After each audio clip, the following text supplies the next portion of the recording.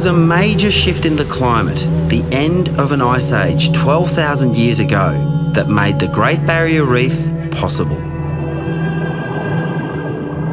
As temperatures warmed, melting glaciers transformed the continental shelf into a warm, shallow sea.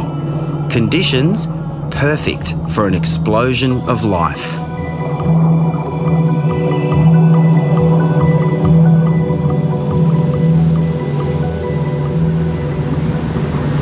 Ironically, it's now predicted that our changing climate could be the demise of the reef. But I'm on my way to meet a man with a more optimistic view. From up here, you really appreciate nature's handiwork. This maze of islands, coral cays and almost 3,000 individual reefs stretches for over 2,000 kilometres, an expanse so vast it can be seen from space. In the middle of it all is my destination, Lizard Island. It's a place Professor Terry Hughes knows well. Hi, Terry. Hey, Ruben. How are you? Welcome to Lizard Island Research Station. Thank you. What a magic day. Oh, it's beautiful, isn't it? Let's get out there. Yeah, the wind's picking up, so the sooner we go, the better. Okay.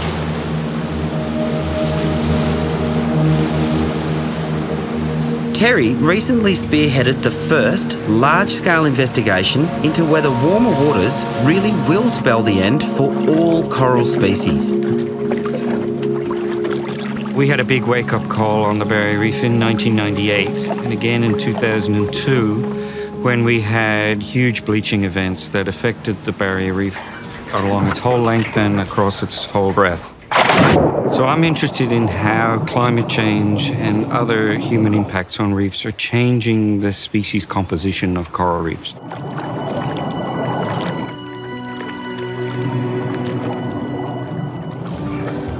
What we call coral are actually colonies of hundreds to hundreds of thousands of tiny creatures called polyps. Living in their tissue is photosynthetic algae called zooxanthellae, which provide corals with essential nutrients and healthy colour. But when the water becomes too warm, the zooxanthellae are expelled, leaving the coral bleached. That was the first time we'd really seen bleaching at that scale. We were worried about the long-term impact this will have on the reef because the world is getting warmer and warmer, and the frequency and intensity of bleaching events is inevitably going to go up. Water temperatures increase as you travel up the coast. The hottest temperature in the north of the reef is a full 9 degrees warmer than the coolest temperature in the south. This gave scientists a unique opportunity. We were interested in how the mix of species might change along that huge thermal gradient and what that might tell us about the flexibility of corals, how they put themselves together to make an assemblage of species, how that might change in response to climate change and global warming. Terry's team surveyed 33 sites spanning the entire reef, identifying over 35,000 individual coral colonies. The study has given us a more detailed understanding of the changes that will take place as the world's oceans gradually warm. The good news is complete reef wipeouts are unlikely. Coral reefs like this one will still be here in 50 years, but they will be very different.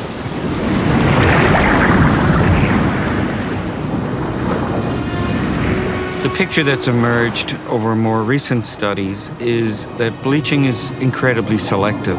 It's actually acting like a giant filter in that it's changing the mix of species because some are much more susceptible to bleaching, others are much more resistant. There are winners and losers, if you like. All it takes is for water temperatures to rise just 1 or 2 degrees above the seasonal average for several weeks, and susceptible species can bleach. What sort of coral is this guy?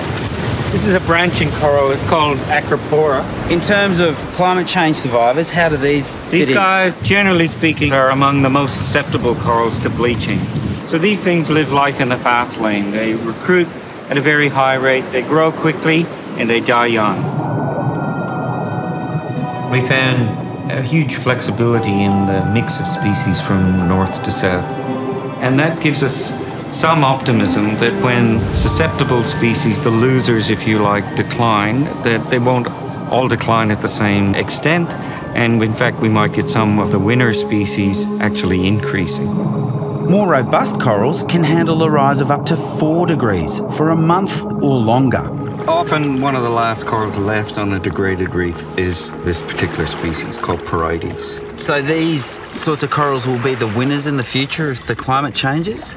These are the toughest corals going. Right. This thing is 200 years old at least. Amazing. So yes, they're withholding, they're standing their ground.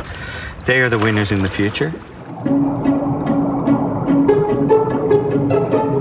So while there is a future for the hardier species, it's not such good news for the fish that depend on the more delicate branching and table corals for habitat. Once we lose all those really lovely three-dimensional corals, what does that mean for the critters that live on the reef?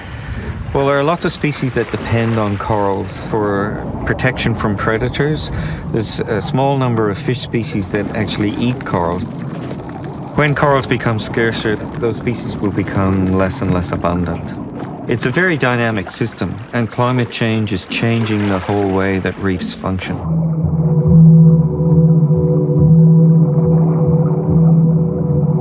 I don't agree with statements that the Great Barrier Reef will all be dead in 20 years' time. It'll be very different from today's mix of species. But I'm reasonably optimistic that if we can avoid dangerous climate change, we'll still have a Great Barrier Reef.